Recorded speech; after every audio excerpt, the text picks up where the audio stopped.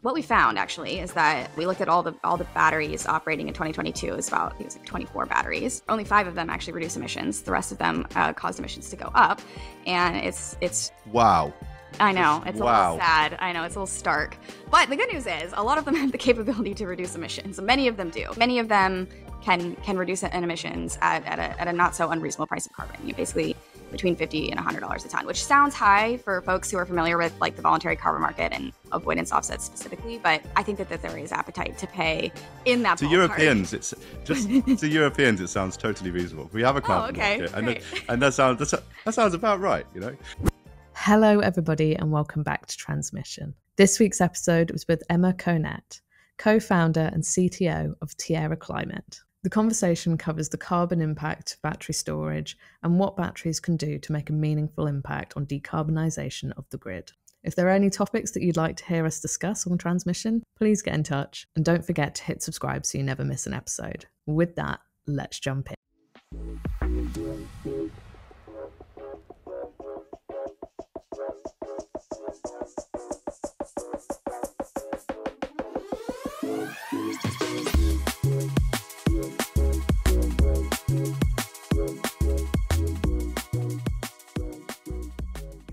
Hello, Emma. Hi, Q. Welcome to the podcast. Thanks for coming on. Thank you so much for having me. We'll jump straight in. Emma, how are we talking and who are you and what do you do? Sure. Yeah, my name is Emma Konet. I'm co-founder and CTO of Tierra Climate, which is a clean tech startup that is looking to help grid scale batteries monetize their environmental impact through carbon offsets. And we also provide software services, optimization services to support those carbon offtake contracts. And what we're going to talk about today is quite unusual. The way that you guys are flipping the way that we think and look at carbon and accounting for carbon and how it really matters for flexible assets is, we're going to jump down that rabbit hole in a second. But I guess to warm the audience up, if you've listened to our podcast before talking about carbon certificates and accounting and matching and all those things, what we're going to talk about today is going to be a little bit different. And I think hopefully where we're going to get to is that there is a different way of looking at this problem, which means that the whole system gets a lot more value and flexible assets get more value too. But Emma, if you could just start at the beginning, what's going on with carbon in general and carbon accounting, and what's the problem that we're talking about here from the top? Sure. Yeah, I think, carbon offsets are a way for a company to reduce their emissions. Most of the time they're used to offset scope 3 emissions that are really hard to decarbonize internally. So that's like supply chain emissions are really hard to get to net zero through internal action. So a lot of companies will rely on carbon offsets to reduce their carbon footprint to reach their net zero goals or whatever their climate goals might be. And we kind of think about carbon offsets on these two axes. There are avoidance offsets and removal offsets. And then there are nature-based solutions and engineered solutions. And carbon offsets can kind of fall in any quadrant along those two axes. And what we've kind of seen in recent years is the market move a little bit away from nature-based offsets that are typically avoidance in nature. So that would be a project like avoided deforestation in a developing country. Before we jump in there, can we just talk about those 4 quadrants in more detail for a second? Because I know it's second nature to you, but... Sure. So we've got a matrix here, and it's a 2x2. And what's each one in detail? Yeah. So avoidance offsets are where someone is paying an emitter to stop emitting.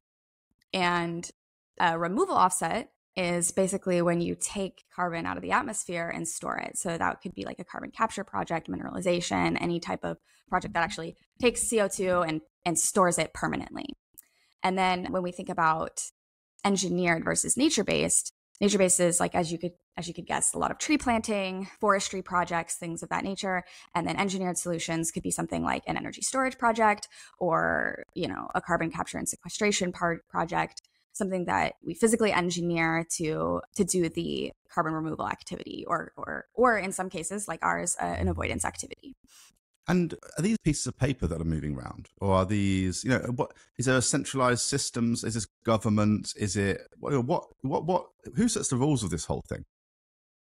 Yeah, there's Well, there's a couple different flavors. We play primarily in the voluntary carbon market, and there are several nonprofit registries that basically register a carbon offset project and then verify that those offsets are legitimate.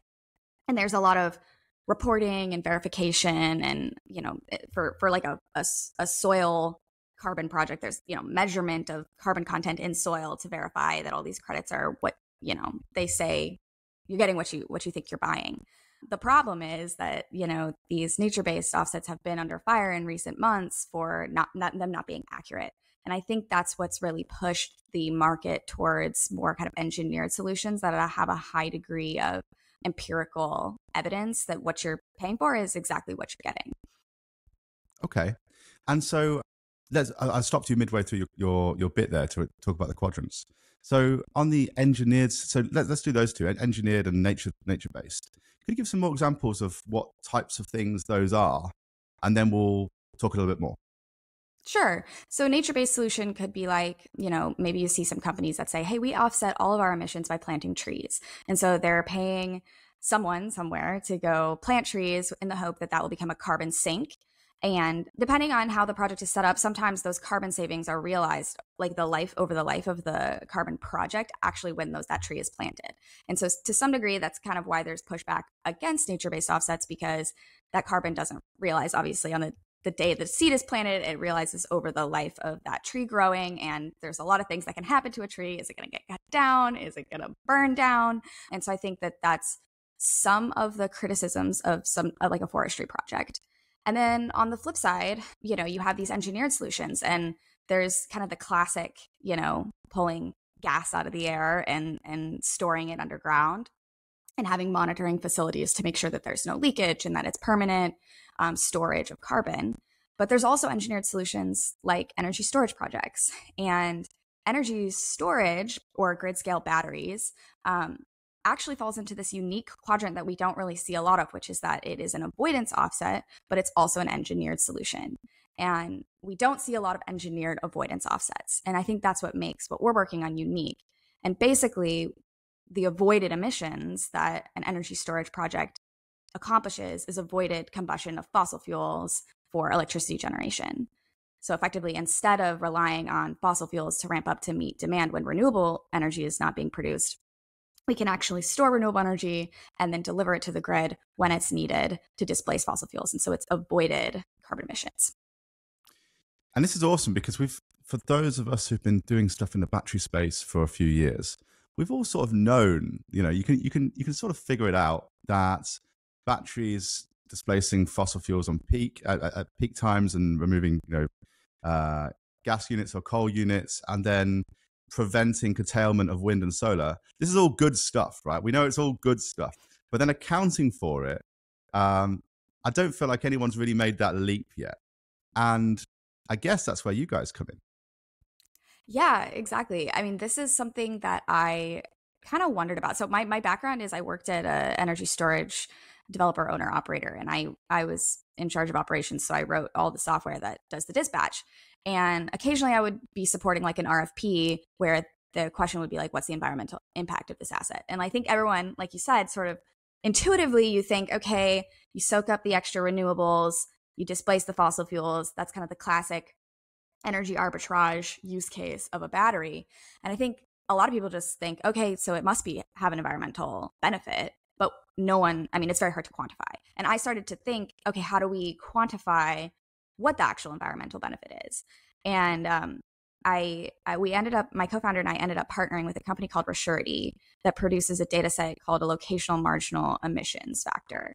And effectively, for your listeners who are familiar with kind of how electricity pricing works, it's very similar to a locational marginal price, except for instead of representing the marginal price of the next unit providing, supplying demand, it's the emissions of that unit, the emissions in basically carbon per megawatt hour.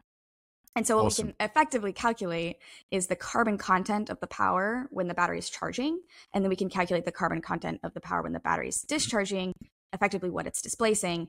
And that delta you can think of as kind of a carbon arbitrage. And so that's how we can actually measure how arbitrage.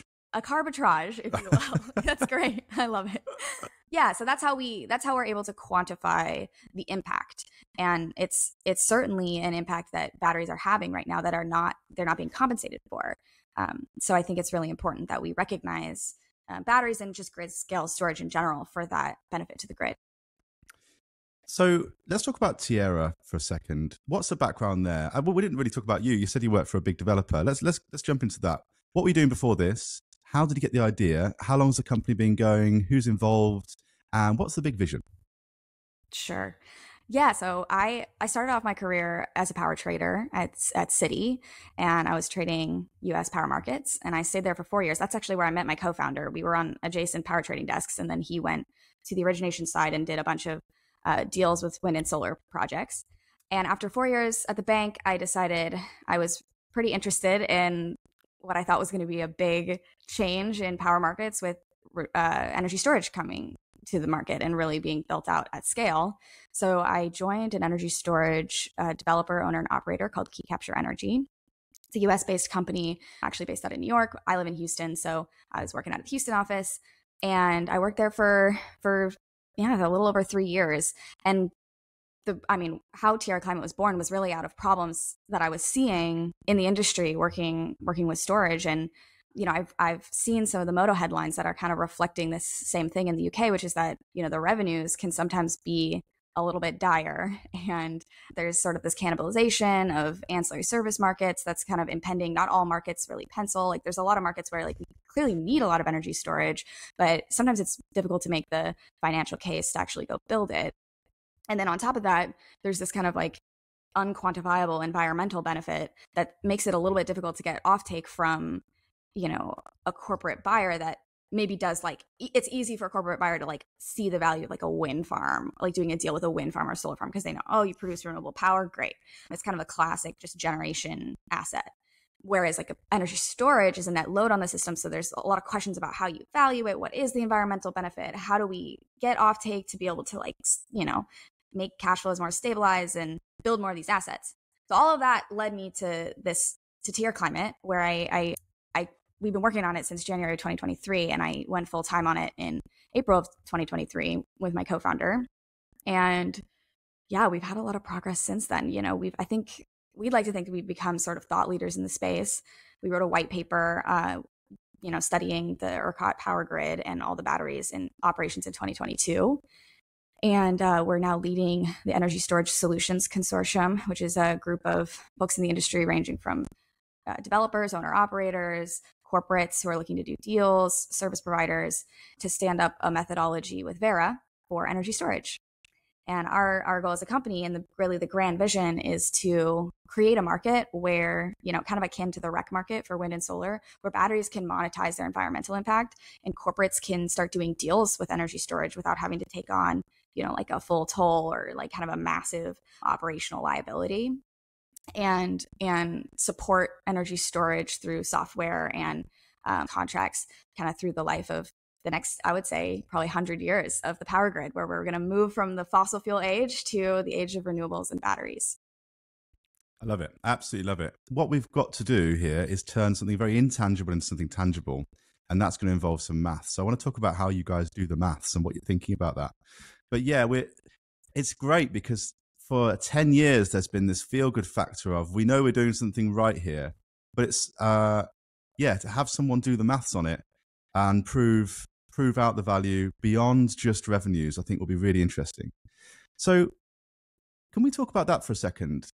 Your role in Tierra Climate, I can imagine it's a tricky role if you're going to be doing the accounting on this stuff, because you will hit skepticism left, right, and center, I imagine. And you have to be incredibly rigorous, transparent, and a tricky role in the middle of a market. So how are you thinking about building a company that will do that? And then can we jump into the detail about how you're thinking about accounting for this stuff? There's lots of inputs and outputs and inefficiencies and whatever. And what we really need is, for this to work for all of us in the market, it's got to be really robust. So how are you thinking about those things? Yeah, well, I guess the benefit of going through a carbon registry like Verra is that it's not just Tierra Climate that's sitting there and saying, hey, we want to stand up this new product. This is how we're going to measure it. There's actually like an independent body that they're called VBBs that come and verify the VBBs. What does that stand for? Oh gosh, verification. Hold on, sorry. I always forget this acronym. VVB, validation and verification body. Okay. Validation and verification body. They sound incredibly scary. Yeah. VVB. And so essentially what they do is that once you have a methodology stood up with Verra and you have a carbon project that's registered with Verra, you have to continually... Who's Verra, Emma? Sorry, for those who don't know. Yeah, sure. So Verra is a nonprofit carbon registry. And so they basically evaluate, they're called carbon methodologies, which is basically like someone comes and says, hey, there's some technology or some project that we know can cause carbon reductions. And we want to get that project recognized for those carbon reductions. And we want to generate a credit that is like a Verra-backed credit. And there's other registries that do this as well. Verra is just one of the world's largest. And so, yeah, so Verra approves the methodology and says, okay, this is like a legitimate way to generate carbon offsets. You can register projects under this umbrella methodology, but that's not enough to start generating credits for the life of the project. And crediting period is usually 10 years. So what happens is you register a project and then it has to be validated and verified by the VVB. And so for every crediting period, and I think they're typically a year, like it's a 10-year crediting period to register an asset, but then the credits get validated every year. You actually have to have this VVB come in and look at all your data. And in some cases, if it's like a nature-based project, go actually take soil measurements. So they fly people out to the project and they validate that sensors are working properly. And they do a lot of statistics around expected error bars, and they have discount factors associated with those error bars. So it's I would say a genuine attempt to. Carbon is very hard to measure accurately, and account for accurately, and there's a lot of people working on that problem. And carbon registries make a really genuine attempt to get as accurate as possible account for how much carbon is being reduced. And so in our case, the kind of nice thing about power markets is that, a battery's charge and discharge can be measured via a revenue grade meter on the power grid. There's pretty much no ambiguity about what a battery is doing. And it's all kind of this data science problem of wrangling all the data coming off of the battery and then inputting into a software solution that can measure the impact and essentially translate that charge and discharge activity into a quantified tons of abated carbon. And I think the second part of your question was basically like, how do we kind of baseline that, or how do we think about what we call as the counterfactual in carbon markets? It's supposed to represent what would have happened absent a carbon market, right? And there's this concept of additionality in carbon markets, whereby a carbon credit has to represent carbon reductions above and beyond the normal course of business activity. So it's not enough to just say, well, sure, a battery can reduce carbon, but if the carbon market isn't responsible for getting that battery built, then that's not an additional removal. It's kind of an oxymoron, but additionality. I'm with you. Okay. So there's kind of two flavors of how we think about this. The first is that batteries don't necessarily inherently reduce carbon depending on which market they're operating in, their operating mode, their location on the grid. They do the thing that maximizes the revenue. And oftentimes that's providing ancillary services to the grid. And so if you give a battery a carbon signal, like say, hey, I'm willing to pay you, $50 a ton for every ton of carbon you abate, they can actually change their behavior from kind of that baseline that may be emissive, or it may just be that they're not reaching their full abatement potential, and shift their behavior to now be a more carbon abating asset. And that delta between like what they would do in a revenue maximizing approach versus what they would do under a carbon market construct is how we account for like the additionality of these offsets in an energy storage construct. So that's kind of one option. The other option is that there, like I mentioned earlier, there's markets where batteries don't make financial sense, or in certain like applications, like if there's an existing solar project and someone wants to add a battery, but they're having trouble making the financial case, it's possible that the carbon market could step in and kind of fill that gap, that kind of missing money problem that gets a battery from NPV negative to NPV positive. And in that case, the carbon market is responsible for getting that battery built. And so that would, we would consider that to be like full additionality. And so that every ton that that battery abates is an additional ton that we can credit through a carbon market. It's a completely different way of thinking, right? So for basically since day zero of this industry, we've been trying to make the IRRs as high as possible on a purely financial basis to get investment moving, to get these assets built. And what really excites me about this is if you think about, Microsoft or Google or these big data center providers who have committed to net zero over the long term, some of them very ambitiously, it's very easy for them to say, oh, I know what we'll do. I say very easy. These are complex things to do, but it's simpler to say, I tell you what, we're going to take PPAs from wind farms. And there may be a more attractive way of getting to net zero for them via energy storage that until now wasn't really possible to quantify in a tangible way. It's really, really exciting. Can we just talk about some of the complexities of calculating this stuff for a second? Because you'd think, so I get the ancillary services bit, which is for assets to be, say you're sat in ancillary services contracts and you're only using 10, 20% of your total power for most of the time.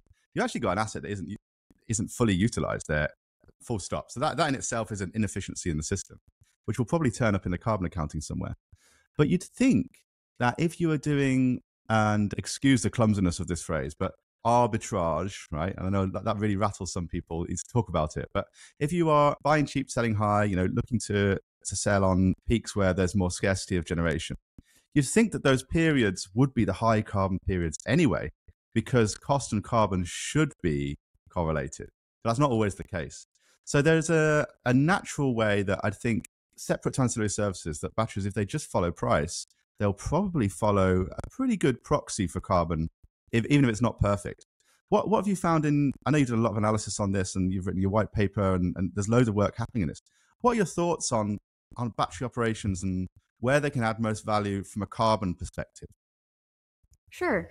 So I've studied this pretty in depth in the Texas market in ERCOT, which has a pretty substantial penetration of renewable energy. So I think it's a nice case study. And it also doesn't have a capacity market. So it's kind of a nice case study to see what, a free market, power market should incentivize a battery to do in a high renewable penetration kind of construct. And what we found actually is that, we looked at all the batteries operating in 2022. It was about, I think it was like 24 batteries. Well, only 19 of them, or only 5 of them actually reduce emissions. The rest of them caused emissions to go up. And it's wow. I know, it's a little sad. I know, it's a little stark. But the good news is a lot of them have the capability to reduce emissions. Many of them do. In fact, yeah, many of them can reduce emissions at a not so unreasonable price of carbon. Basically between $50 and $100 a ton, which sounds high for folks who are familiar with like the voluntary carbon market and avoidance offsets specifically. But I think that there is appetite to pay in that to ballpark. Europeans, it's just to Europeans, it sounds totally reasonable. We have a carbon market, and that sounds about right, Okay, but I get to American folks that sounds absolutely bizarre. Yeah. So what we found about with respect to the correlation between energy prices and emissions factors is actually, and I'm with you, I completely expected this to be quite high. Like I was expecting like a 0.8, 0.9 correlation, just because naturally you expect that the more expensive units are burning fuel and they should have a higher LME. Well, it's actually about 0.2. So it's a lot lower than you would expect. So just purely, and that's for a variety of reasons. It's like you've told me that Santa Claus isn't real. Okay, this will make you feel better. As we get more renewable penetration in the market, that correlation will go up significantly. Because the reason why it's so low is because it's not high in the thermal stack, meaning that basically if the marginal producer is somewhere like gas, coal, fuel oil, somewhere in the thermal stack, there's a lot of things that can cause, there's like fuel prices, like coal to gas switching, depends on global LNG demand and like natural gas, like geopolitics. There's a lot of things that can like impact the price of fuel, which impacts the marginal generator's price depending on the fuel type. And so the correlation kind of breaks down in the thermal stack. But as the thermal stack runs less, because we're increasingly adding renewable energy, we tend to see that correlation improve, because wind and solar projects have a zero emissions. They're clean power, right? So if you actually take the thermal stack completely out and you really just look at like the very high end, like we're talking emissions factors like, you know, 0.6 tons per megawatt hour. And then you also just look at the low end, like the zero emissions per megawatt hour, then the correlation improves to like 0.5, 0.6. But it's still not, I mean, it's still not one. So the problem there is, the problem there is like if you just operate to do energy arbitrage purely to real-time energy prices, you're not guaranteed to maximize the carbon abatement potential of your asset. You actually have to forecast emissions factors and put that in your optimization engine. And if there's a value of carbon, then that has a value of revenue. It's a revenue stream to the operator, right? So they can just, depending on the relative value of energy price versus carbon price, the asset should, you know, participate in markets one way or another. And if like the energy price goes bananas, you know, and is kind of hitting price cap, then the carbon value is going to be very de minimis. And so the battery would just purely respond basically to the energy signal. But on like an average day where power is maybe like $20 or $30, the battery will respond to that carbon market. And effectively what we see is them cycle more and cycle in hours that have a higher probability of displacing a fossil fuel unit and charging from renewable energy. So now we're talking real-time forecasting of carbon emissions as a signal, as an input to an optimization engine. What about congestion? So what about when batteries are being used to manage congestion on the network? That feels like a more complicated problem where there may be non-obvious sort of second-order carbon benefits or carbon problem getting worse, as we've just discussed. How are you guys thinking about that problem? Wow, this is such a complicated topic. There is so much to talk about here. How are you thinking about that? So the nice thing about locational marginal emissions factors is that they account for the impact of congestion. And that's actually what we see. A lot of batteries that are most effective at abating carbon are in areas where there is quite a bit of congestion and renewable power being bottlenecked behind transmission constraints. So, you know, effectively what an LME represents is the locational marginal, emissions. So if the power cannot flow because there's a transmission constraint that's preventing, you know, the renewable generation from meeting the load, then that marginal generator in that place is a renewable facility and the LME is zero. So this is where we find projects that are located in like renewable pockets where price is frequently going to zero or negative in some cases in US markets. Then a battery is able to like kind of soak up that power at a super low price and a low LME, and then store it. And then when the transmission constraint is relieved because of, you know, demand is reduced, probably most of the reason why we see that kind of diurnal shift, then a battery is able to just displace fossil fuels by discharging across that transmission line. And that's basically because the renewables are no longer producing at that time. Yeah, I mean, you could even go there's like a double negative here. And if you're in West Texas and it's, you know, there's a lot of wind and it's the middle of the day. And so we've got curtailment and your battery is preventing curtailment and then using it up later. You kind of have like a double benefit there, which is nice. Yeah, so we think of this is kind of raising an interesting point. So we think of like decarbonizing power as two discrete actions. The first action is that a renewable megawatt hour has to be produced. And that's typically captured, like there's the instrument that monetizes that action is like a renewable energy credit.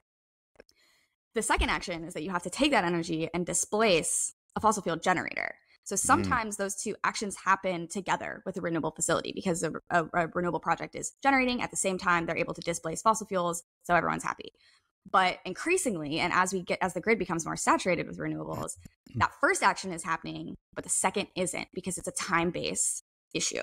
So you could have renewables producing, and this is classic like duck curve. Like when solar is producing in California in the middle of the day, and it's like all the load in a certain area or sometimes on the grid is being served by renewables, then one incremental megawatt hour of solar power doesn't have any decarbonization effect because when the sun goes down, we're still going to have to ramp up fossil fuels to meet demand. So what we're kind of trying to think about is separating those two things so that when that happens, when the production of the megawatt hour does not align with the displacement of a fossil fuel generator, the REC just recognizes the production, and the carbon credit recognizes the value of shifting that production to a high carbon intensity period. And so those are kind of the two I think it's a different way of framing the thinking, because I think the classic, you know, for the last 20 years, A classic example has just been you produce a renewable megawatt hour and you're graining the grid. And that's not always the case anymore. It's just kind of this new age that we're entering into where combination of high renewable penetration and congestion is causing curtailment, like you mentioned. And so the battery can soak up the power and basically enable more production. By charging, it's enabling more production of those renewable megawatt hours. So just to steel man the argument then. So what's wrong with just megawatt matching?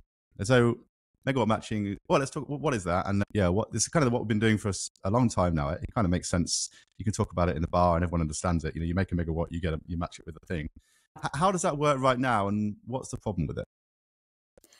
Yeah, I don't actually think there's necessarily a problem with it. I think it's a different way of thinking about the problem. And it's in pursuit of achieving the same goal, which is to get to a net zero grid. So effectively, there's two camps. There's a megawatt hour matching, which is sometimes called a 24/7 carbon-free energy construct, or CFE. And then there's this emissions first approach. And the difference between the two is that in megawatt hour matching, you're effectively trying to take a discrete load. So like if I'm a company, if I'm Microsoft and I have, my data center load, and I know what that load profile is, and it's probably pretty flat because it's a data center, then I just need to make sure that I'm buying renewable energy from somewhere and every hour that I have load to exactly meet the megawatt requirement that I have in my load. And there's some constraints around where that power has to be located, same grid. It's supposed to be as close as possible to the load, because effectively what 24/7 megawatt hour matching ignores is congestion. So if there is congestion between where you're buying your power and where your load is, now all of a sudden it's pretty difficult to claim that renewable energy is actually serving your load. Where I think the 24/7 contracts is actually really impactful is that because it requires such a strict matching, it basically requires you to over procure renewables and storage. And so that over procurement has a net positive effect on the grid. That's kind of like a social good. The kind of emissions first framework, which is where Tierra Climate is slotting in with our carbon offset, is basically, it says figure out what your carbon footprint is through robust and accurate carbon accounting, like a locational marginal emissions approach. And this is kind of mostly focusing on scope 2, but figure out what your impact is, and then figure out the most cost effective way to get that impact down to zero. And so you basically solve for the tons first, and then you do net reduction projects. That could be like an inset, it could be an offset, it could be a variety of things to get that carbon footprint down to zero. And so I don't necessarily think, the communities behind each of these kind of ideas, the emissions first and the 24/7, seem to be a little bit at odds with each other, which I don't think should be the case. I think that there are very clear ways in which they can work together. We need to not have infighting amongst ourselves in kind of the clean energy transition movement, because I think it just erodes the momentum. And instead, I think we should think of it as both constructs moving us towards the same goal and just accomplishing it in different ways. The benefit I do think I see in the emissions first approach is that I think it's more attainable. I think it's you don't have to have a trading desk, an energy trading desk, in order to support an emissions first approach, right? Versus a 24/7, you have to have pretty sophisticated energy folks on staff that are managing your contracts and doing, optimization of energy storage. And it just gets really complicated. And the emissions first approach is, I also think, more affordable, because you don't have to necessarily over procure as much, because you're just trying to net out. You could, for example, enter into contracts for renewable facilities or batteries in really dirty grids. And that might not be where your load is, but the net impact of building a wind farm in a grid that's served mostly by coal is much more carbon impactful than building a wind farm in a grid that's mostly served by wind, right? So that's kind of the difference. And I think that's where we've seen a lot of momentum behind the emissions first approach. You can also apply it to things beyond batteries, right? I'm just thinking there's loads of asset classes you could apply this to beyond just energy storage. You can, for large loads, for Bitcoin miners, even some transmission equipment. There's all sorts you could do. I love my job on this podcast because I get to have these kind of conversations all the time. This is absolutely fascinating. Emma, we've got 2 more questions to ask you. The first one is, what do you want to shout about? What do you want everybody to hear about? What are you working on, and what do you want to plug? Sure. So right now we're working on a tool that will help developers and owner operators of batteries understand what their carbon impact is of either an existing asset or an asset that's in development that they hope to build that doesn't exist yet. And that will really help developers understand which of the projects in their portfolio are the best candidate for a deal like this, that have the most capability of abating carbon, and also what price they need. Like what carbon price do you need? Because it's not the same at every asset necessarily, right? Like what a battery needs to pencil in one market based on its operating mode and the LME at its node is not the same, as another project that's, operating in a completely different way. So this tool is designed to help really, illuminate this kind of question that I feel like has been sort of shrouded in mystery for a long time. What's the environmental impact and what's the value associated with carbon abatement at that asset? And then for developers or for corporate off-takers, it can serve the same function. They could say, okay, if I went into a contract at a battery at this node, or, I'm approached to do a deal at this, site, how can I understand what the value is of that deal? And how can I understand how much carbon I expect to be able to buy off of this project on a yearly basis? How much variance is there around that? So that's what we're working on right now, and we're rolling that out in the next couple weeks to some beta testers. And Awesome. We're really excited to get feedback on that and continue to build that out. And we our grand vision is to eventually have forecasting, like long run forecasting over 10, 20 years, to be able to understand what this looks like over the life of the project under different scenarios, different weather scenarios, different assumptions around wind and solar penetration, gas price, stuff like that. So that's kind of the first thing. And then the second thing I'll say is that I don't think it's enough to just stand up a carbon offset, because a carbon offset can exist and you can buy it and apply it against your scope 3. And I think that's probably an initial phase of this product, what is going to happen.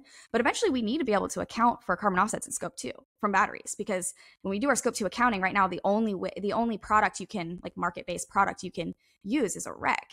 And we know that batteries don't generate RECs. So the greenhouse gas protocols, scope 2 guidance, or the whole protocols, is under review right now for a major overhaul. And there's going to be changes made to the scope 2 guidance. And these are the protocols that most companies use to report their scope 2 emissions.